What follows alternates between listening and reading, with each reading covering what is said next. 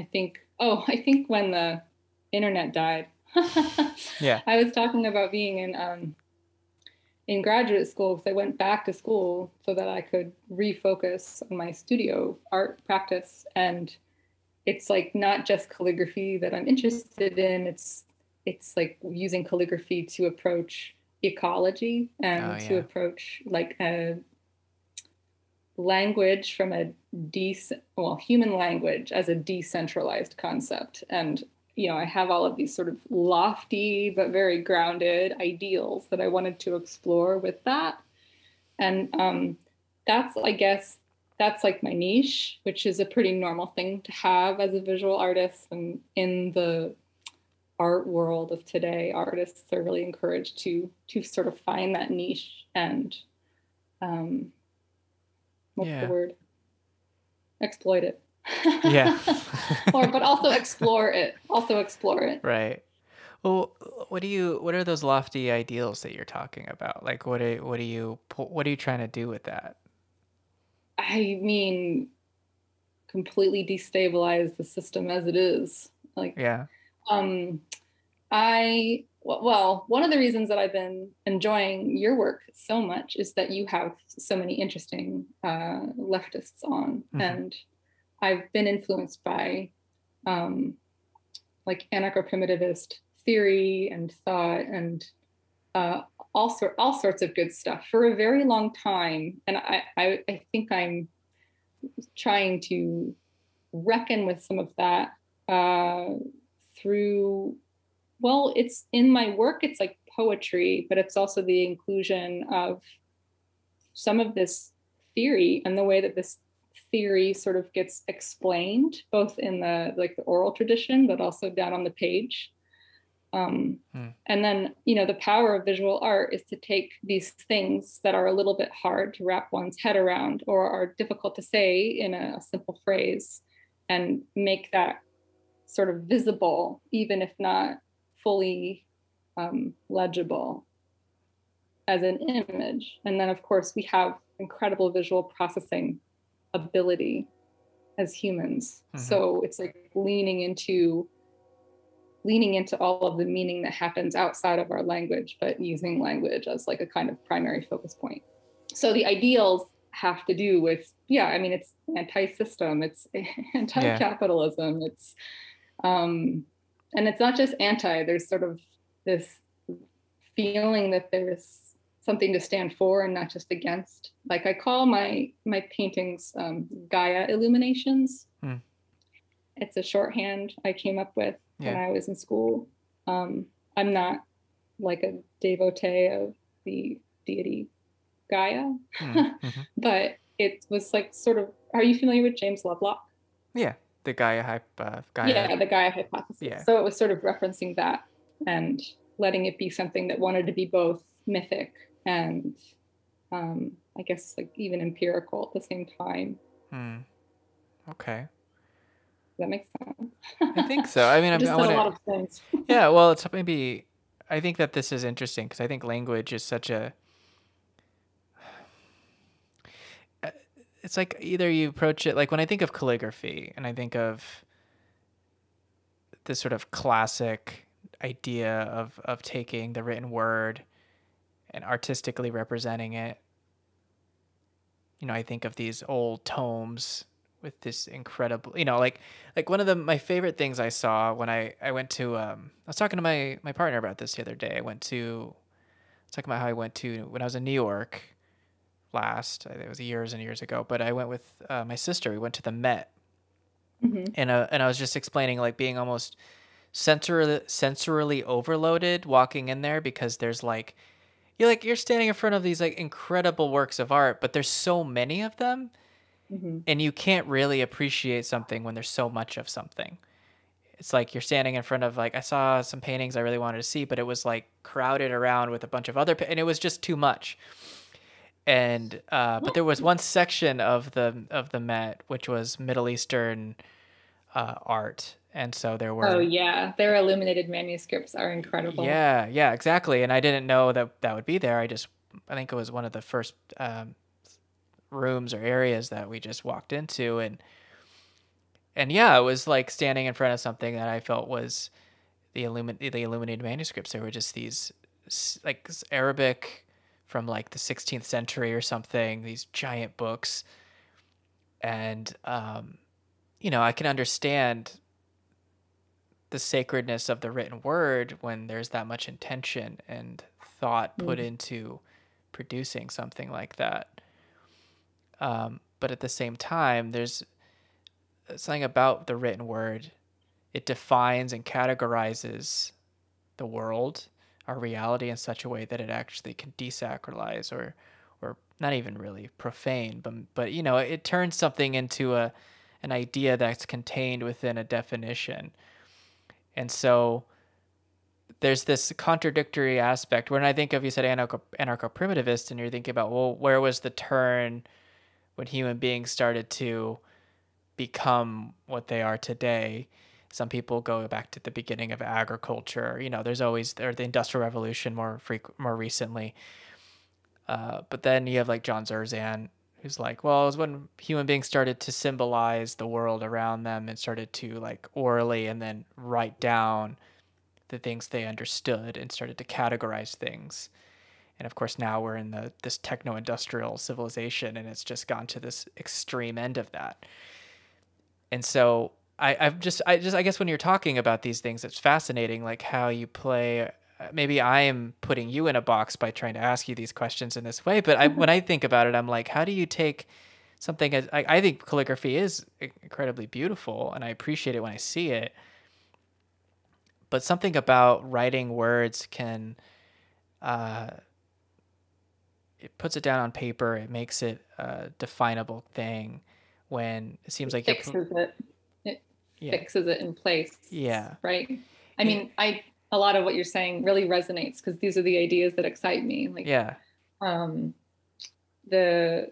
when it's written down, it's both fixed in place and it sort of stops time. It can't change. It can't evolve. It can't respond. It can't shift. It's not really a living word. That's a completely valid argument. I think that's some of what I want to rail against, I guess. I mean, also a lot of the words that are being so carefully written and gilded and painted and decorated, they're rooted in monotheism. They're rooted in sort of like, this is the way we look at the world. This is the right way. There's this sort of singularity that they're trying to proclaim. And I'm not into that either. Yeah. And like, so there's like a lot about that modality that is working against a lot of what I feel very passionate and interested in. But I guess, so with my work, there's this constant bleeding out into the organic or into the texture or into the material that I'm using. And so I play with that in my paintings. Like, you can read the line and then you can't. It sort of drops off of the legible and becomes sort of greater than our ability to read. I was really influenced by this book, The Spell of the Sensuous, by David Abrams, in grad school. And actually about like 7/8 of the book, because then I got to the end and it felt like somebody told him he had to put it into a package at the end and tell you what you thought about all of the cool things he had written. Sure. I'm not sure if you're familiar with the book, but it's awesome. I've heard of it. I haven't read it, but I've heard good Highly things. recommended. But he was talking about that in that whole book, studying magic all over the world with shamans and magicians and just being this like weirdo who wanted to travel and learn magic tricks. And then sort of coming to understanding that the sensuous is language upon language, and that like the little ways that we speak and the ways that we write alphabets have so limited our ability to perceive and understand so much that's out there. And that really moved me, even if his conclusion was meaningless for my thesis. And like this concept that there's just so much, you're only ever seeing a tiny snapshot of it anyway. So little human lives are also incapable of reflecting upon the immensity and possibility of change and life and meaning. So we're only ever getting the same level of fixation or snapshot that writing a phrase down does, which is kind of interesting to sort of even think about like a life that way. But I guess I'm pushing against calligraphy's edges and trying to say that there's more it can do. But it's also, I just enjoy calligraphy and I enjoy language, and a way to share language that is beyond the oral is by writing it down. And just because things do get written down doesn't mean they need to become written in stone, I guess. Yeah.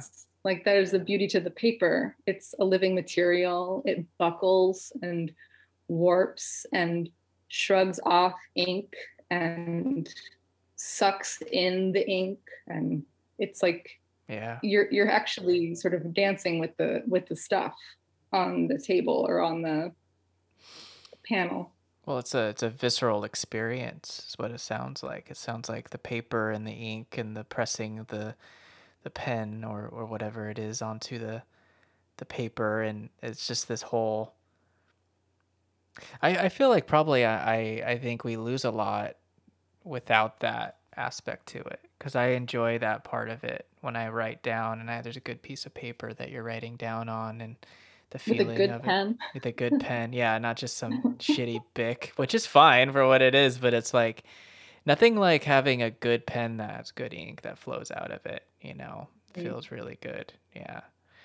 The way too that we naturally want to write when it's feeling good, and you want to like keep going with the flourishes and creating doodles and extend. You're sort of always extending outside of the realm of the written word. You're always drawing also. So writing, and I mean, I've said this a number of times when I've tried to teach calligraphy or teach hand lettering, like you're not writing letters, you are drawing words. There's actually a lot of drawing. It's a completely different mind thing. I mean, you're using the same motor skills, but you're not leaning into your muscle memory of writing grocery lists. Right. So you're making a drawing, and then there's a lot more expressiveness and there's a lot more body that's happening when you're recording calligraphy, like a drawing.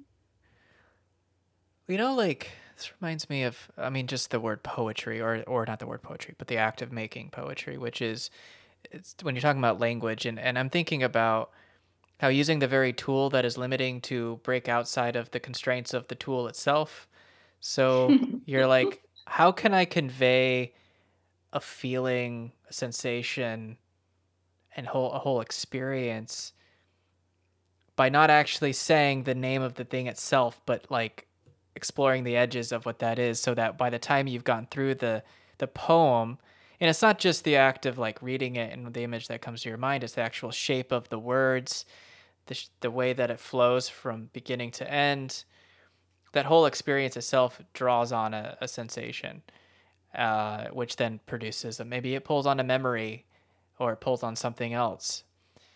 And I imagine if you're doing calligraphy, like you're describing, the act, the flourishes, the everything, like looking at that'll draw on something as well. It's like within each letter that you're writing down, that you're drawing, that in of itself is producing an experience. Yeah, meaning. Because it's not, it doesn't just mean T or Y or or all of those letters put together to make a word or a sentence. It's the letter itself is expressing something. Yeah. Yeah. I think in that way, like calligraphic letters become pictograms. Like they become runes, really. Like they become sigildry.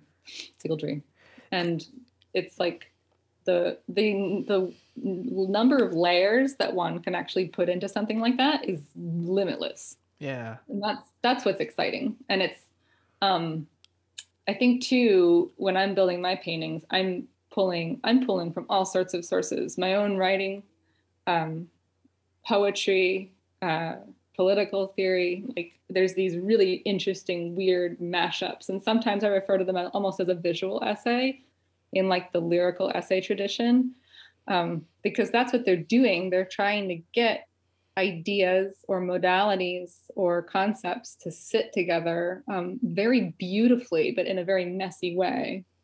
And that's sort of the microcosm theory that I have about it. It's like calligraphy can be this way of creating a microcosm of the whole of Gaia, if you want.